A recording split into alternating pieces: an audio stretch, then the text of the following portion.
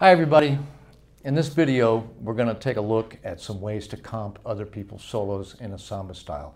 In other words, how to help someone develop their solo by matching their intensity as their solo evolves.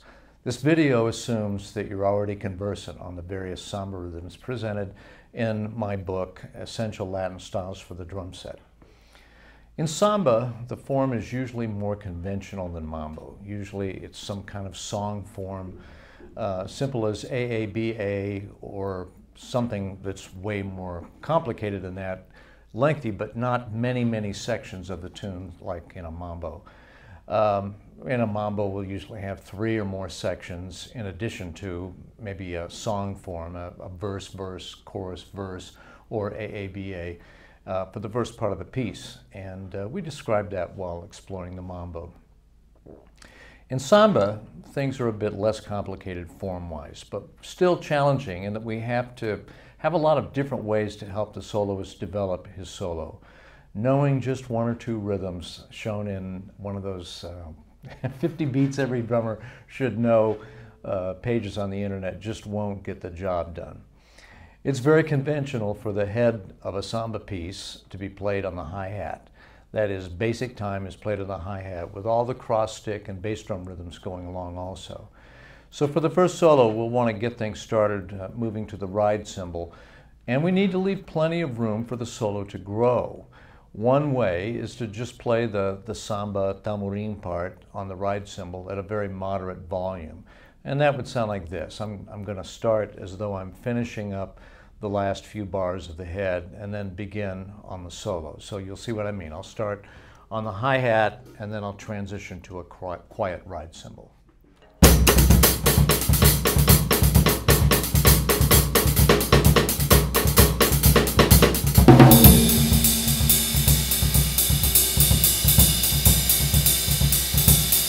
So on. We can also ghost the in-between notes in the snare drum. So I'll play the same cymbal part, but I'll fill out the sound with ghosted notes, ghosted snare drum notes in between the cymbal notes.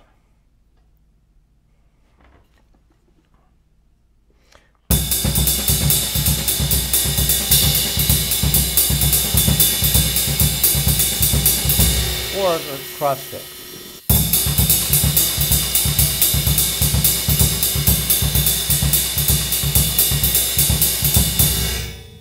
Okay, now we'll do something similar that builds things slightly more. Here I'm going to lightly play some snare drum that reinforces the ride cymbal, and then play some accents on the snare and the cymbal.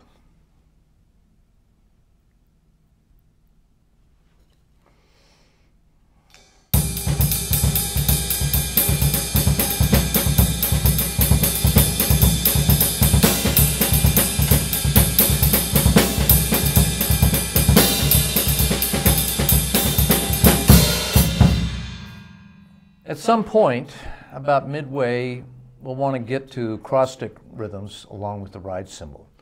That's when we've got things pretty well moving along. So I've got this played in other videos, but here it is again.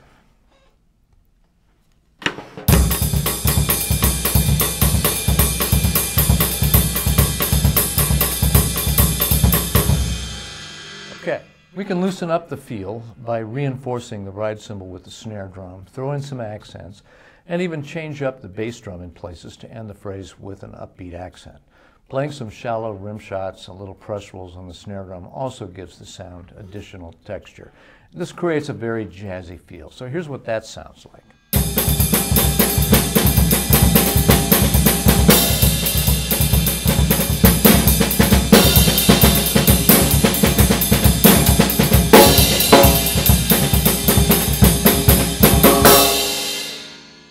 All right, notice that I didn't deviate from the basic samba patterns that much or for too long. If we get too far away from it for an extended period, we're not really playing samba anymore. We've lost the feel. So be careful to keep things in some kind of balance between creativity and staying with the groove. Sometimes changing up is messing up if you do it too much.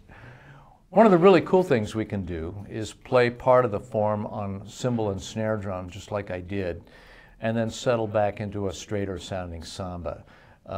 This creates a great contrast and also helps strengthen the form of a tune. So here's what that sounds like.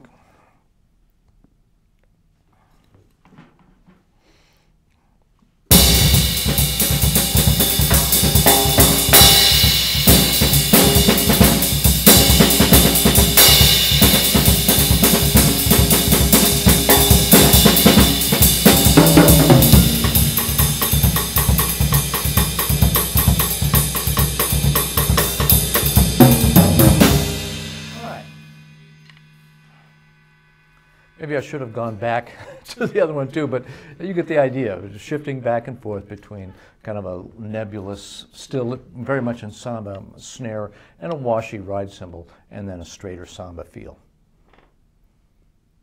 You know, one of the things too is that I haven't really been using the hi-hat on the offbeats that much.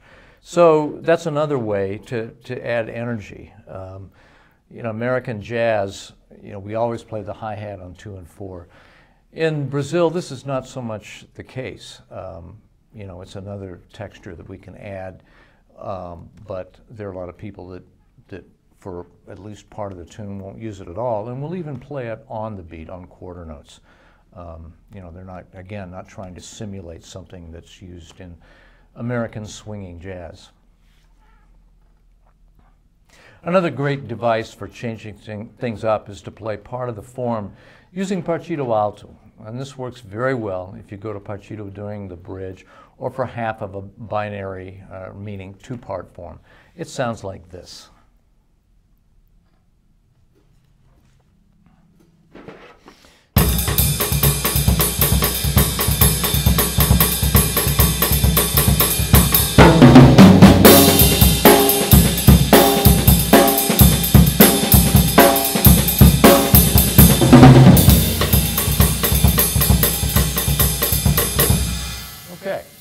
Notice that when I played my fills, I played something that tradition to or set up the Partido Alto.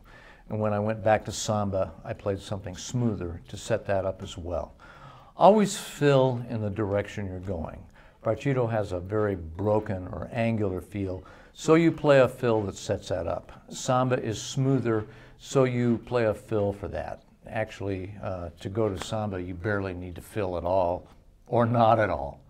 We need to also know that all of this, switching back and forth between Partido and samba, requires a bassist that knows what to do as well. The bass drum and the bass parts for Partido Alto are very different than straight samba.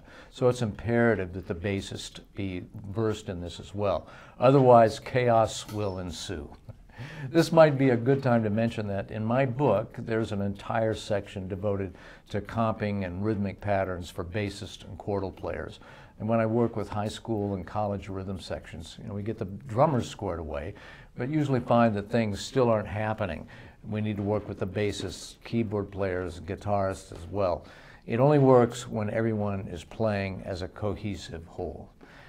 So with that, I think that's plenty to absorb for now. As always, thanks to my friends at Paiste Cymbals for their continuous support, and the Conservatory of Music and Dance at the University of Missouri at Kansas City, where I teach. And most of all, thanks for watching.